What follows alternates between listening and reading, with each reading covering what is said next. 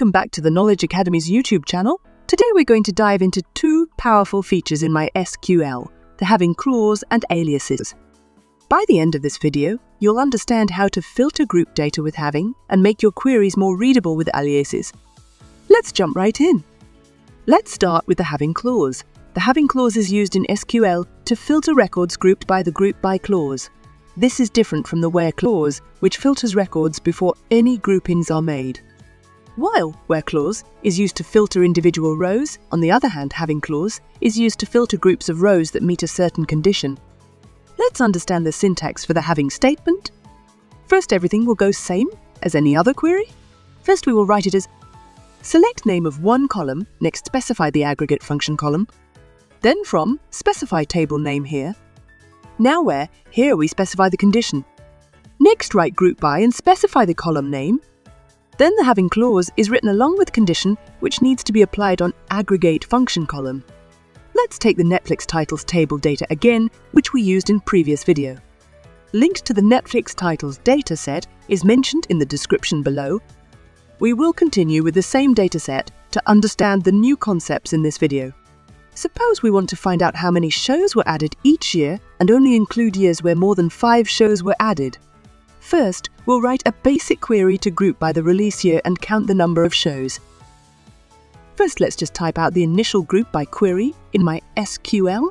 We will select the release year and count the show ID as count shows.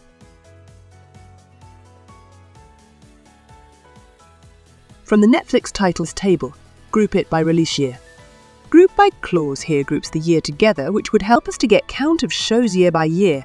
In case you want to know more about the group by clause, then watch our previous video to get more detailed knowledge of it.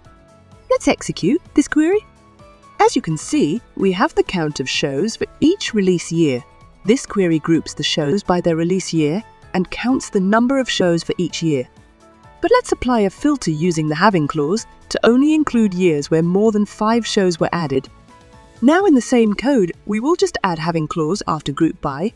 We will write it as having count of show ID, which are greater than 5. The having clause filters the group data based on the condition we specify.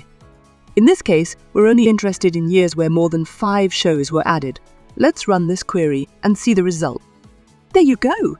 We now have a filtered list showing only the years with more than 5 shows added. The having clause is perfect to filtering group data, which the where clause can't do since it works on individual rows before grouping. Now a question for you. What is the primary purpose of the having clause in SQL? A. To filter individual rows before any groupings are made. B. To filter records grouped by, the group by clause. C. To join multiple tables together. D. To create temporary names for columns or table. Write down your answer below in the comment section. Moving on. Now let's understand aliases in SQL. Aliases allow us to give temporary names to our columns or tables, making our queries more readable and easier to manage, especially in complex queries. Aliases are incredibly useful when you want to simplify your SQL queries. For instance, if you have column names that are long or not very descriptive, you can use an alias to give them a more meaningful name. This not only makes your code easier to read, but helps others understand your query. Let's start with a simple example.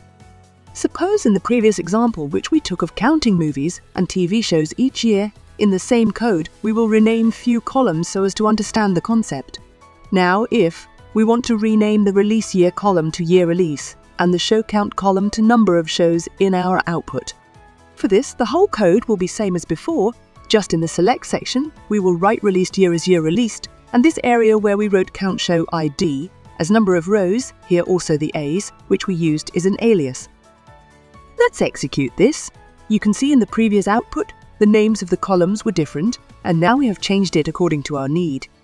By using the as keyword, we create aliases for the release year and show count columns, making them more readable in our output.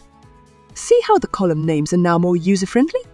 Aliases are particularly useful when you're working with complex queries involving multiple joins and aggregate functions.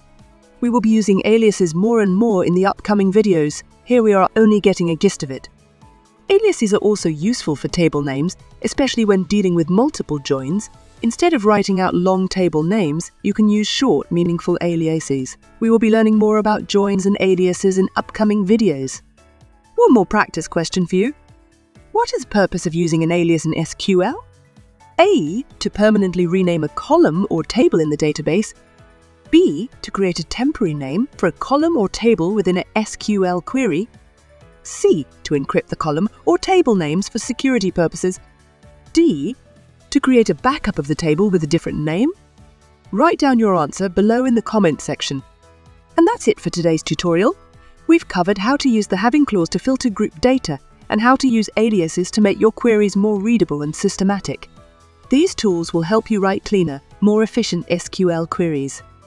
In the next video of this SQL tutorial series, we will be learning about more ways of filtering in SQL and operators in SQL. If you enjoyed this video, hit the like button and subscribe to our channel for more exciting and informative content. Don't forget to turn on notifications so you never miss an update.